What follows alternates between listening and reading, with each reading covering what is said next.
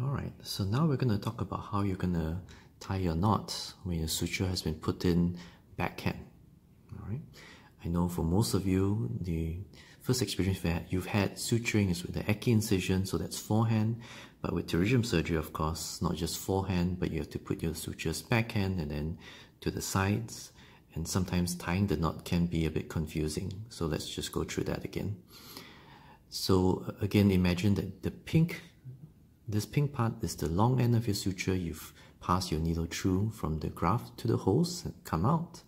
And this blue part will be the short end. You want to hold your colibris, hold the long end of the suture with your colibris. You want to go 1, 2, and 3. Grab the short end and then pull it through. Make sure that it's correct. It's not like this. Alright? That looks right. Okay? So then the confusion arises, how do you put your next throw? Is it this way or is it this way?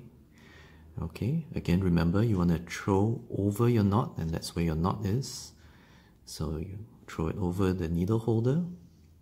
Okay, and you're going to be pulling the short end, which was away from you. Now you're going to pull it back towards you. Okay. The third throw, again over the knot, and your short end that was next to you, you're now going to pull it away from you.